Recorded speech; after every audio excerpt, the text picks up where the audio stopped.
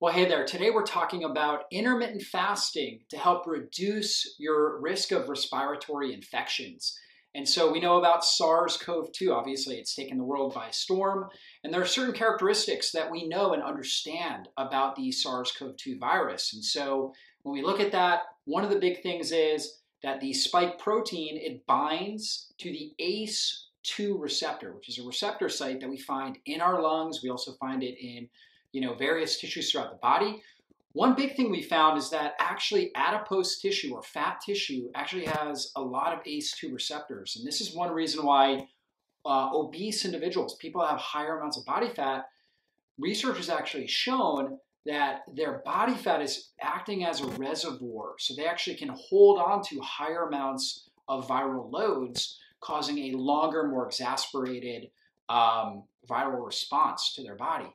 The other big thing we found is that the Ac2 receptor, so if your body is healthy and you have healthy blood sugar levels, it's actually harder for SARS-CoV-2 to bind to the Ac2 receptor. So when you have hyperglycemia or high blood sugar, the sugar molecules will actually bind to proteins in your bloodstream, and they'll create something called an advanced glycation end product, an AGE. And these advanced glycation end products go around and they damage different tissues of the body. And one of the tissues they damage, or one of the areas they damage, are these Ac2 receptors. They actually call it a glycosylated Ac2 receptor. And what's been shown is that the more of these glycosylated or damaged, functionally damaged Ac2 receptors you have, the greater the binding capacity for the SARS-CoV-2 virus, meaning that the more blood sugar related damage your body has, the greater the risk of infection, okay, the higher the viral load, and the worse outcome you're going to have with COVID-19. And so research has shown that intermittent fasting, right, and something I talk about all the time, intermittent fasting, not only does it help bring down blood sugar, but it also brings down inflammation.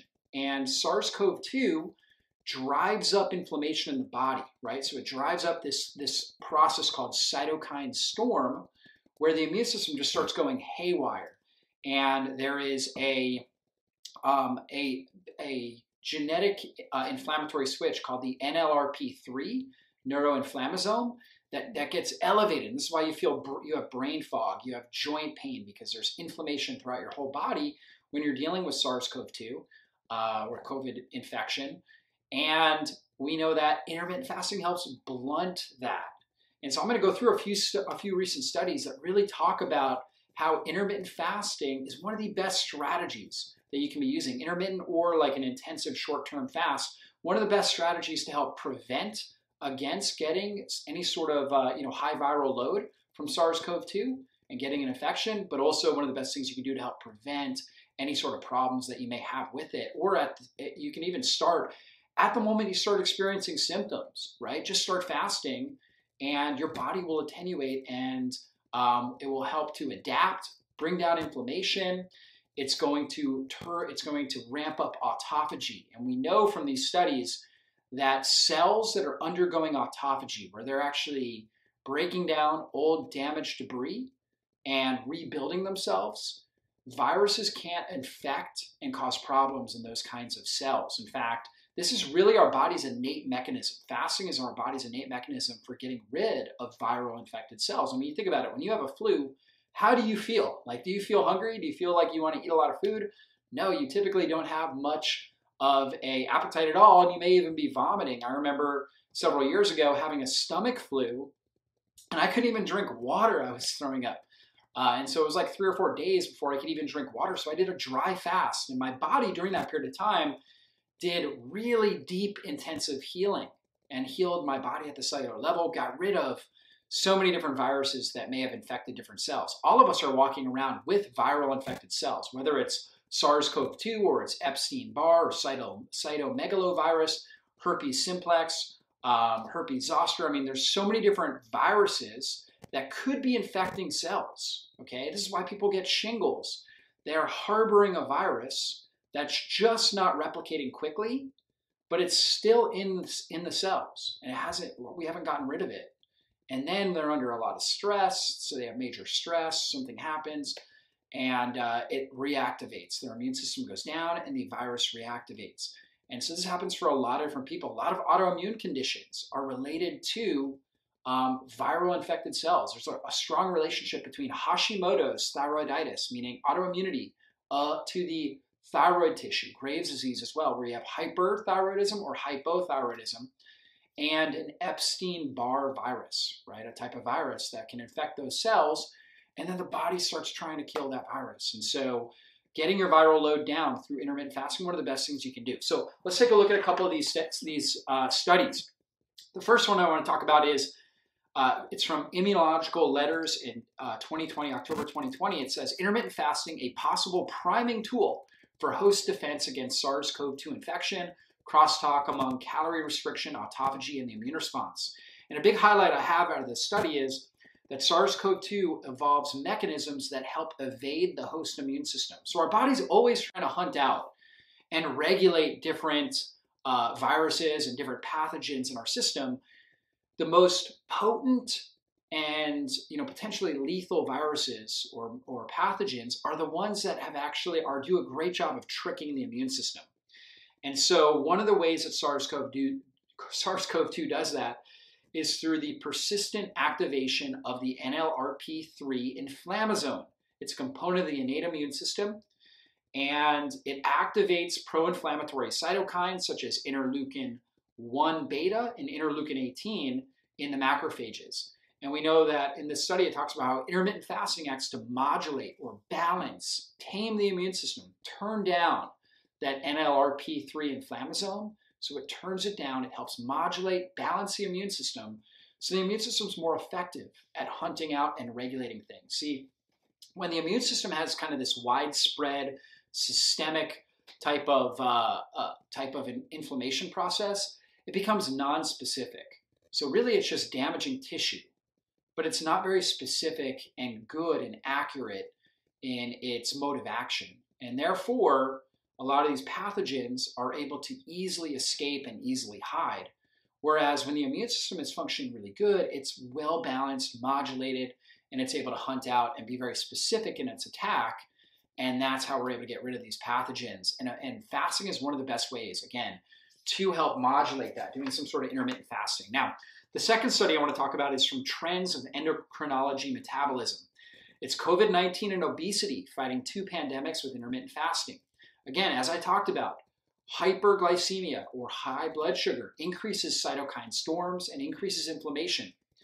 High interferon 5 or IRF5, TNF alpha, and IL-6. These are all cytokines that are associated with inflammation. They're metabolic markers of inflammation, and they are found to be higher in the fat tissue of obese patients as opposed to leaner individuals.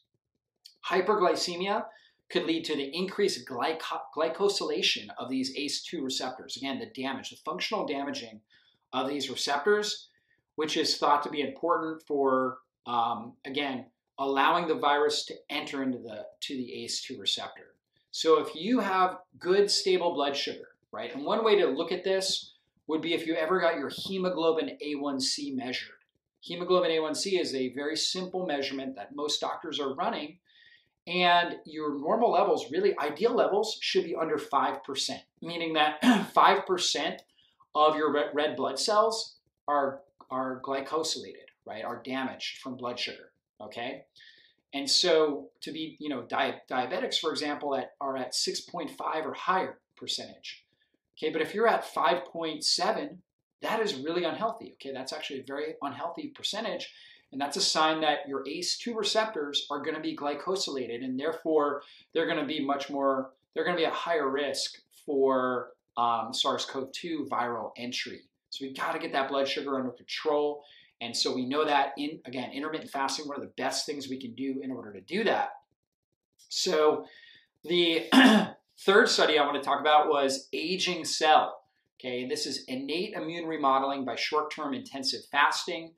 And it talks about how actually fasting increases the amount of neutrophils, which are a type of white blood cell that is really good at hunting out, regulating pathogens, goes out and gets those pathogens. And so you'll get a short-term rise in these neutrophils. And this is why, again, Why your body has these natural innate mechanisms where if you get the flu, you lose your appetite. That appetite suppression is a healthy thing because now your body can go into almost like a hibernation mode, and it can really ramp up neutrophils. It can go out, hunt out these pathogens and get rid of them. So you're going to notice that. So when you feel ill, it's a really good idea to do some sort of fasting. I recommend getting water, getting some electrolytes. You may do a partial fast, maybe like a bone broth fast or something like that, where you're still getting water and electrolytes. If you have a fever and you're sweating, you certainly need the water, the hydration, and the electrolytes. But starting to fast, listening to your body, being intuitive. You might do a 3 or 4 or 5 day fast during that period of time, and that will, again, modulate the immune system. It will help reduce the amount of dysfunctional Ac2 receptors. It will reduce the binding spots that are available for the SARS-CoV-2 virus, and it will reduce your overall viral load and reduce inflammation in your body, and you'll feel significantly better. Now, for prevention, I would recommend doing a 16 to 18 hour fast on a regular basis. So depending on your body size, your gender, for a lot of very lean, very active women who are, having their menstrual cycle, I don't recommend daily intermittent fasting. I would recommend doing something like a 12 to 14 hour fast on a daily basis, but then bumping it up to about 16 or 18 hours, 2, maybe 3 days a week for a woman in that category. For most men, it's pretty easy to do a 16 or 18 hour fast and eat 2 or 3 meals in that 8 hour eating window, so you're still getting the quality calories that you need, so you're not in starvation mode. You're just restricting your window, and by doing that, you're going to bring down your blood sugar, you're going to bring down your insulin, you're going to reduce the amount of AGE production, glycosylation that's taking place in your body. You're going to reduce inflammation in your system, and you're going to function so much better. So intermittent fasting, the research has shown, can be one of the best preventative strategies for reducing your viral load and improving your outcome if you do end up getting a SARS-CoV-2 infection. If you want more information about fasting, of course, drdavidjockers.com. We have tons of content there. I have tons of videos. I also wrote a best-selling book called The Fasting Transformation, which is really a functional guide to how to use fasting to help you burn fat, heal your body, and transform your life. So check that out as well.